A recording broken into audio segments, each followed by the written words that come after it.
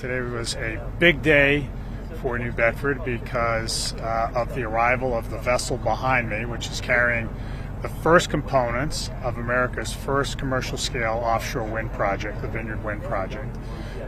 Offshore wind has been a maturing industry for the last 30 years in Europe, and it employs tens of thousands of people, and it's just arriving now in the United States. There is a poetic coming about for New Bedford. We were the center of the energy industry in the 19th century as the leading whaling port in the world, and now here we are in this brand new energy industry leading the way.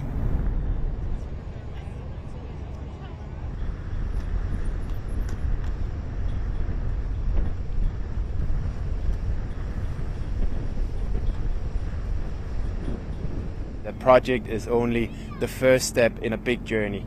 President Biden has a very ambitious target of having 30 gigawatt of offshore wind by 2030.